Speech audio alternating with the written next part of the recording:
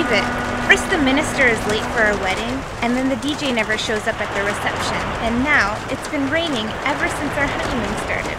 What else can go wrong?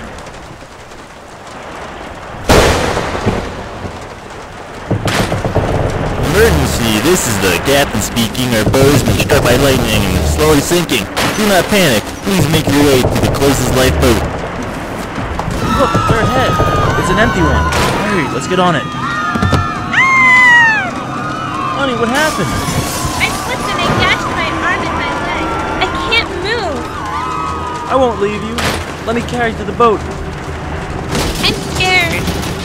Don't worry, we're not far from land. You just rest and I'll do the paddling. I can't believe all this wreckage.